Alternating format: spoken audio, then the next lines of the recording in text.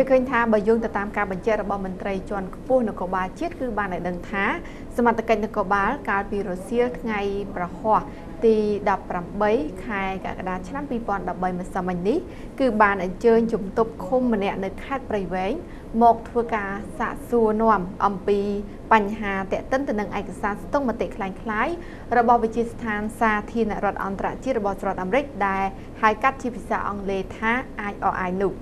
ប្រធានសេនាធិការដ្ឋានអគ្គស្នងការដ្ឋាននគរបាលជាតិគឺឯកឧត្តមឧត្តមស្នេហ៍ឯកគៀតចន្ទថារិទ្ធបានមានប្រសាសន៍ថាឯកឧត្តមពុំបានចាំឈ្មោះជំទប់ឃុំរូបនោះទេក៏ប៉ុន្តែឯកឧត្តមបញ្ជាក់ថារូបគាត់ជាជំទប់ទី1ឃុំថ្នោតស្រុកកញ្ជ្រៀកខេត្តព្រៃវែង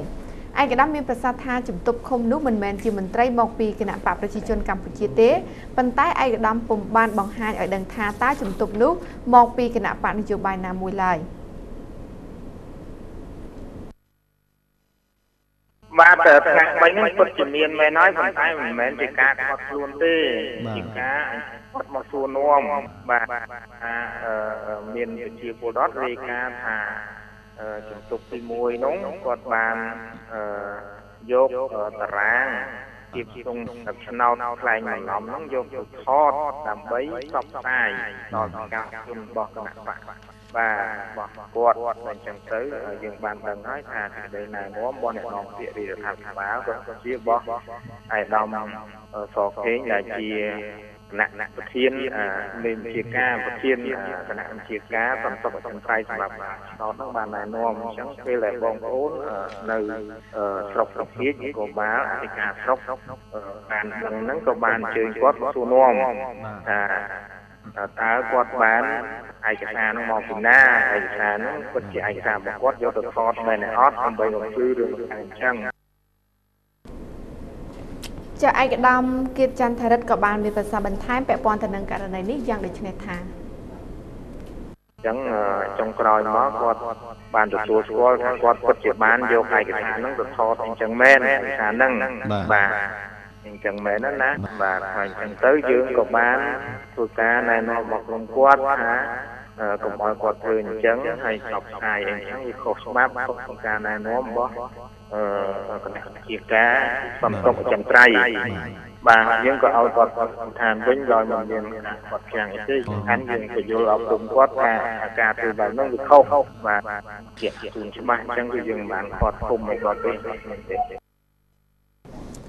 ជាសូមបញ្ជាក់ថានៅក្នុងសប្តាហ៍នេះអ្នកនាំពាក្យរដ្ឋាភិបាលកម្ពុជាបានប្រកាសថានៅក្នុងរយៈពេលកន្លងទៅថ្មីនេះមានជនទុច្ចរិតដែលជាសកម្មជននិងឃោសនិករបស់គណៈបកមួយបានផលិតคล้ายជាគឺคล้ายបន្លំជាឯកសារស្ទង់មតិរបស់ IRI ហើយបាននឹងកំពុងចែកចាយនិងឃោសនានៅឯកសារคล้ายស្ដីអំពីលទ្ធផលនៃការស្ទង់មតិប៉ាន់ស្មានអំពីការទទួលបានអាសនៈតាមរាជធានីនិងខេត្តនីមួយៗចំពោះអ្នកនាំពាក្យរដ្ឋាភិបាលកម្ពុជាបានចាត់ទុកវិធានការនេះគឺជាទង្វើមួយដ៏ថោកទាបបំផុតរបស់ក្រុមជនទុច្ចរិតនេះដែលបាននឹងកំពុងបំផ្លាញនៅដំណើរការបោះឆ្នោតមួយដែលត្រូវមានភាពសេរីតម្លាភាពនិងជាពិសេសគឺភាពត្រឹមត្រូវនិងយុត្តិធម៌ហើយរដ្ឋាភិបាលកម្ពុជាបានចេញបញ្ជាឲ្យអាជ្ញាធរមានសមត្ថកិច្ចទាំងអស់ធ្វើការស្រាវជ្រាវស្វែងរកមុខសញ្ញានិងតាមចាប់ខ្លួនជាបន្ទាន់នៅជនទាំងឡាយណាដែលជាអ្នកធ្វើឯកសារคล้ายបន្លំអ្នកប្រើប្រាស់ឯកសារคล้ายបន្លំនេះដើម្បីបញ្ជូនខ្លួនទៅតុលាការផ្តន្ទាទោសទៅតាមផ្លូវច្បាប់ជាធរមានដោយបានអំពាវនាវទៅដល់ជនណាក៏ដោយជាអ្នករួមគំនិតពាក់ព័ន្ធនៅក្នុងការផលិតឯកសារคล้ายនេះចេញមកសារភាពខ្លួននិងផ្តល់រង្វាន់ជូនអ្នកនោះ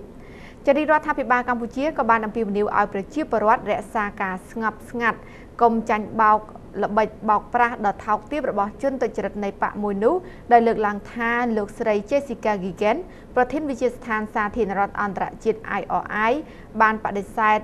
គឺបានធ្វើការបដិសេធជាផ្លូវការតាមរយៈសារអេឡិចត្រូនិកចុះថ្ងៃទី15ខែកក្កដាឆ្នាំ2013ផ្ញើមកទីស្តីការគណៈរដ្ឋមន្ត្រីរួចហៅថាឯកសារដែលជនទុច្ចរិតបានផលិតនិងចែកចាយផ្សព្វផ្សាយនេះគឺជាឯកសារคล้ายបន្លំមិនមែនជាឯកសាររបស់ IRI នោះទេចានេះគឺជាករណីមួយដែលបានកោះហៅចិននៅ ជនសង្ស័យម្នាក់ចាដើម្បីឲ្យគាត់ធ្វើការបកស្រាយពាក់ព័ន្ធទៅនឹងករណីនេះហើយយើងឃើញថាចំពោះ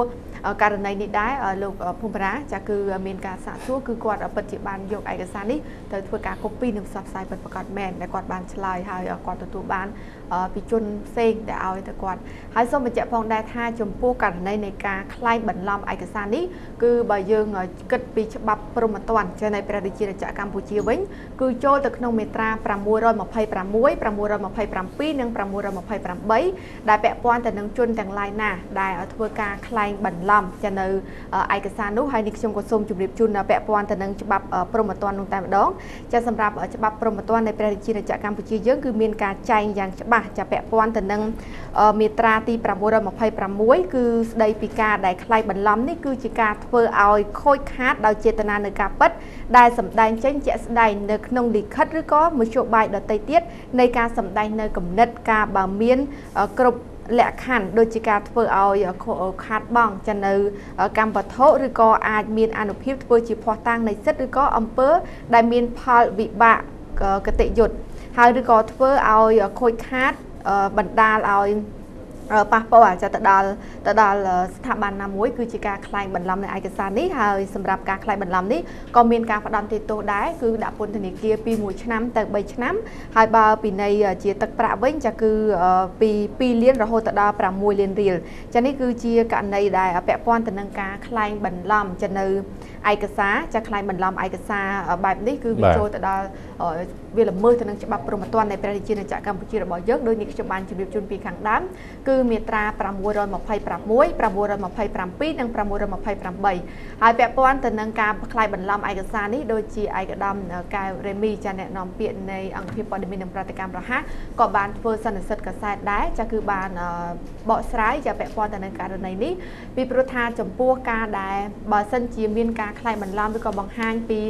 លទ្ធផលលោកភូមិរាគ្រាន់តែលទ្ធផលគណៈបកនេះឈ្នះគណៈបកនោះឈ្នះគឺអត់បញ្ហាទេក៏ប៉ុន្តែចំពោះការក្លែងបន្លំនេះគឺក្លែងបន្លំឈានទៅដល់ថាតើខេត្តណាបានអាសនៈប្រមាណចាគណៈបកណាបានប្រមាណភាគរយអាសនៈប្រមាណតាមបណ្ដាខេត្តនេះគឺជាការក្លែងបន្លំមួយដែល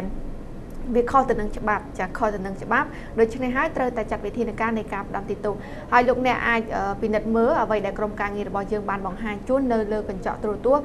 ឯកសារដែលគេរៀបចំនេះគឺមានទាំងដាក់អក្សរថា by IRI ទៀតចាគឺជាការក្លែងបន្លំឯកសារមួយដែលសាហាវមែនទែននិយាយចំចាគឺជាការក្លែងឯកសារមួយដែលធ្វើឲ្យមានការយល់ច្រឡំអញ្ចឹងនេះក៏ជាចំណុចមួយដែលអំពាវនាវទៅដល់ប្រជាពលរដ្ឋទាំងអស់គឺកុំមានការ